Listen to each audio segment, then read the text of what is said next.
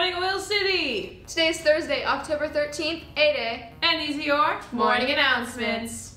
All 9th graders that wish to participate in driver's ed need to sign up by going to www.ocasd.org and fill out the form.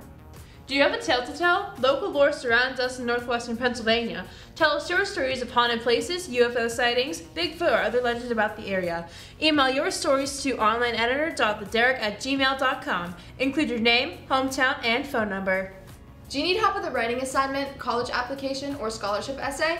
Do you need to write your community service or job shadow paragraphs? The Writing Lab is now open in Room 8 during Period 10 on Tuesday through Thursday to help you with all of your writing needs.